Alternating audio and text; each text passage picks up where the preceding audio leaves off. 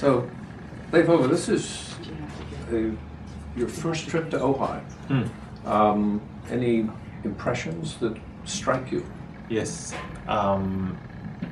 very a place full of harmony and beauty, and I really liked the feeling on stage because it had both space and intimacy at the same time. Obviously, it's not quite finished. No, but not quite.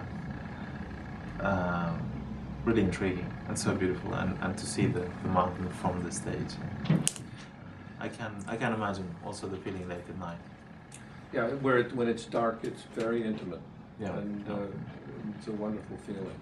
Mm. How would you describe sort of the ambience, the feeling of Risør?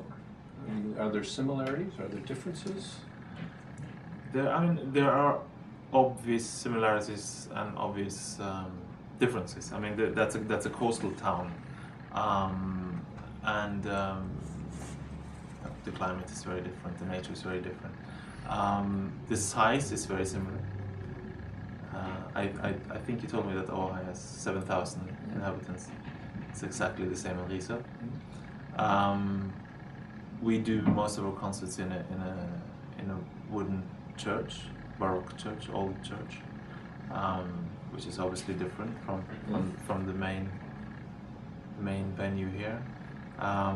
But this feeling of I think it probably is a lot the same feeling for the audience to travel to a really beautiful place, a very peaceful place.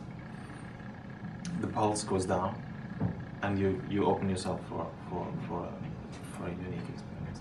We talked in the car coming up about this notion of a destination festival where there's a lot of activity over a short period of time, where people become immersed in the whole idea of the festival. Absolutely. It has to be. It has to be felt like these are not normal days. These are days where you are really immersing yourself in great music and in something which you don't experience the rest of the year. And that's very much what I have with me from these weeks in Risør every summer.